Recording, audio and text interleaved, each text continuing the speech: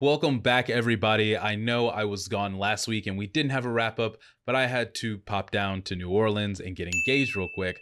But we are back this week to talk about a bunch of different Warhammer stuff. The most pressing thing we have to talk about is a little game that just came out today.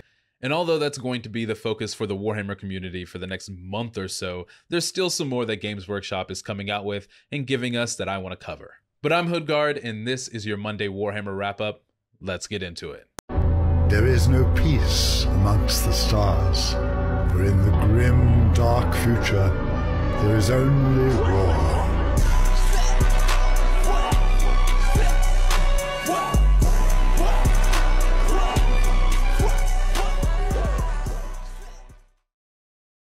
Alright, we're going to start with some of the things that came out last week that I missed before we get into Space Marine 2. But if you want to skip to that part, I'll have it marked in the timeline. Our first topic today is the Nova Open reveal and the roadmap that was given for Warhammer 40,000.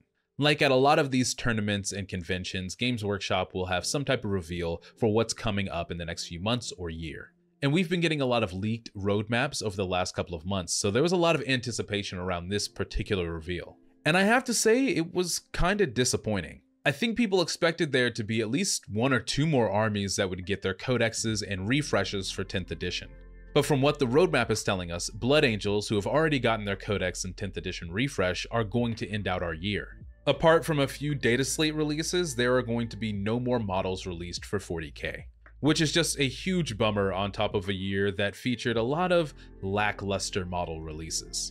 The consensus in the community is that Age of Sigmar is beating 40k's ass when it comes to models, and I kind of have to agree with that. Now, they did tell us 3 of the factions that are coming in 2025. There's going to be an Astra Militarum refresh featuring the Death Corps of Krieg, we're getting more Eldari, and more Imperial Knights. The last thing on this roadmap said that there would be more codexes, big names, and chaos treats coming. As far as the other codexes, I'm wanting at minimum the Leagues of Votann and the Drukhari. When it comes to big names, that could mean Henry Cavill, that could mean some other project that's featuring a big name in Warhammer. And I'm not too sure about special chaos treats. I'm hoping that's either an Emperor's Children refresh or something to do with Chaos Knights.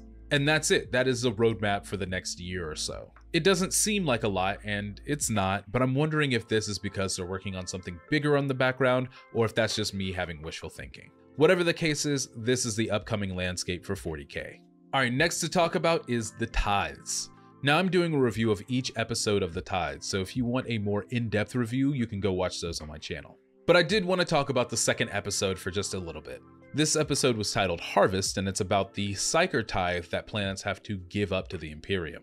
The big surprise in this episode was that they featured a female Custodes for the first time. And again, if you want to know more about what I think on that, you can go watch my episode review. But honestly, my favorite thing about the episode was the fact that we had so many Imperium-aligned factions interacting with each other. There was the Adeptus Astra Telepathica, the Adeptus Arbites, the Adeptus Custodes, the Adeptus Astartes, and the Sisters of Silence. It was an excellent showcase of the hierarchy of the Imperium and exactly who defers to who in what cases. I don't want to spoil anything in this video, so if you do want to watch it, it's available on Warhammer TV. Alright, let's talk about a couple of things that are coming out. For my people who've been following along with my painting journey, you know that I'm a big advocate of using the free mini of the month as practice. Well, we got the reveal of what the new mini of the month would be, and it's available right now at your local Games Workshop store. Don't worry, it's not a Space Marine, it's not even from 40k. The free miniature of the month generally switches between AOS and 40k. Last month we got a Space Marine Scout, but this month we're getting a Cruel Boy. This cunning son of Mork is going to be a joy to paint because it has a ton of textures, from the